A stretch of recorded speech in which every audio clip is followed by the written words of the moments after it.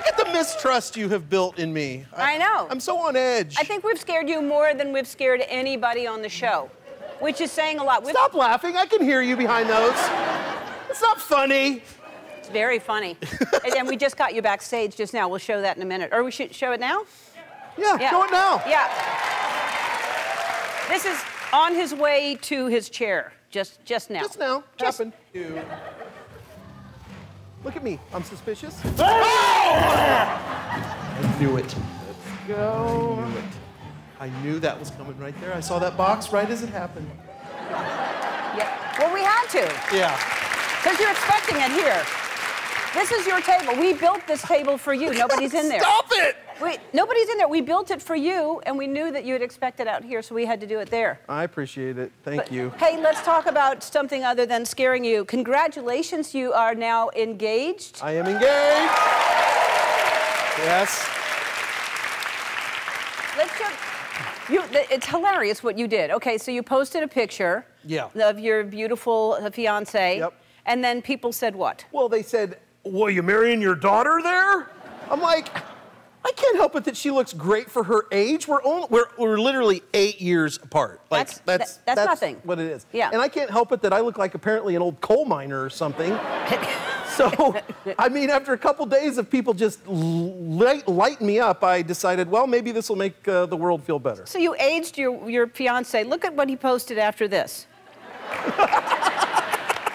She's going to age very well. She looks great. She's great. You know, I've won a lot in life. You know, you mentioned those trophies that I won before I came out here, but I'm definitely win with Lindsay. She's an amazing person, and I'm so thankful that we met 5 years ago now. I think it's 5. I don't remember. Well, I'm happy that you're happy. It's all that love is all that matters. Yep. I'm so happy for you.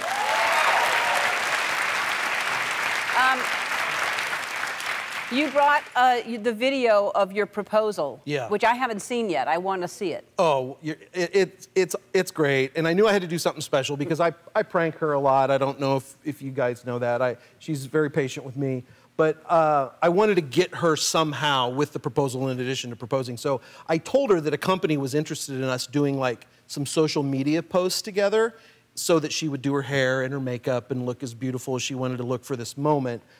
Included her boys. She has twin boys, Reed and Everett, and sat down in front of the camera, set up a couple extra cameras on the side so that we could capture this moment. All right, and then we're going to talk about what you do to this poor woman all the time. I mean, you really do prank her. So here's the proposal. Okay, perfect. Here we go. No, I was just thinking this year we could do something bigger, something different. Mommy, Mr. Eric has a question for you. Oh, really? Yeah. Will you marry me? What? What? Are you being serious right now? Yeah. Is this all a joke? Uh-huh. Did you know? Yep. So, oh my God. Yes. Oh my goodness.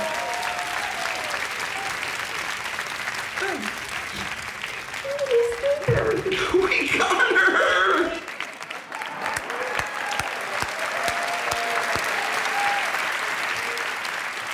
Yeah. That's really sweet. It was great. I can't even. Andy told me some of the things that you do to her at night. I crunch loud things in bed, like I'll set corn nugget or corn nuts up on my nightstand, and then once I know she's asleep, then I'll start eating corn nuts. I have a mini accordion that I set next to my bed one night, and she's like, "What in the hell is that?" I'm like, "I'm practicing my mini accordion." I love that she says, like, "Why do you even have a mini accordion?" That's my favorite. Anyway, all kinds of stuff. But she doesn't get mad. She's asleep, and you start eating corn nuts when you know she's asleep? Well, yeah. I mean, that's the whole point, is to keep life interesting and fun. You know this. I know, but it's a show, and it's 1 hour a day. I can't imagine living with someone that would play the accordion when I'm going to sleep. Yeah, I remember literally on I think the second season of Modern Family, one of the creators asked me, "Eric, how many hours a day do you dedicate messing with other people?" Yeah. I've never forgot that he asked me that question, because as I've thought about it, it's a substantial Clearly. amount of time. Clearly. It really is. It is fun, though. It does keep you young, doesn't it? Yes, it does. Yes, I like it. Hey, we have to take a break, Eric. We're going to come back, and we'll just keep trying to scare you the whole show. We're back with Eric Stonestreet. That's from Domino Masters.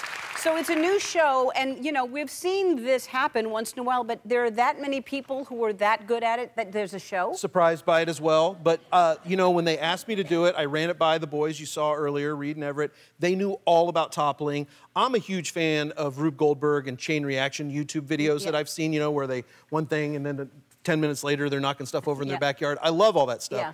Big Hot Wheels fan, and that they incorporate that. So I was immediately interested because, you know, I love watching people put it all on the line. And for these people that are so dedicated to domino toppling, for Fox to say, your passion matters and we're going to make a TV show about it, I was really excited to see them excited for that moment. And $100,000. Yeah, and 100 grand.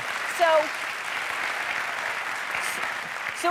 is 16 hours the average or the longest that it takes to, I mean, I heard that it takes 16 hours to set it up. Yeah, they have 16 hours and over 1 million dominoes and tons of other things at their disposal to build these themes each week on a 400-foot platform, okay? 16 hours over 3 days. Now, the crazy thing is they might spend 6 hours building the first day, but then have to leave that night. Well, hello, we're shooting next to the Santa Monica airport, right? So there's noise and rumblings going on. And then also, have you heard of earthquakes? So they leave these dominoes set up in these tedious situations in hopes when they come back that it's not all knocked over.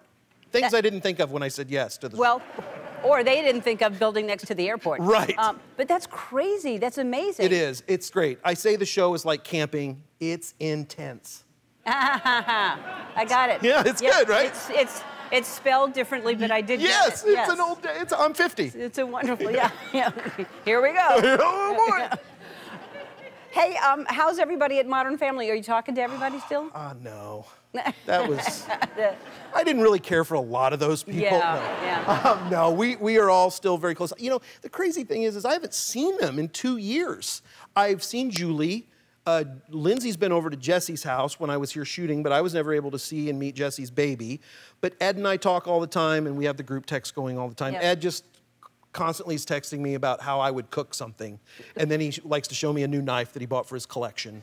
He's a knife collector. Ed's classic, like 100% classic. But we are in touch via text messages. Yeah, and that was such a great show. It's still on, so that's good. Yes. For everybody, for you. Still on. All right, we're going to take a break, and we're going to look back at some of our favorite moments with Eric after this.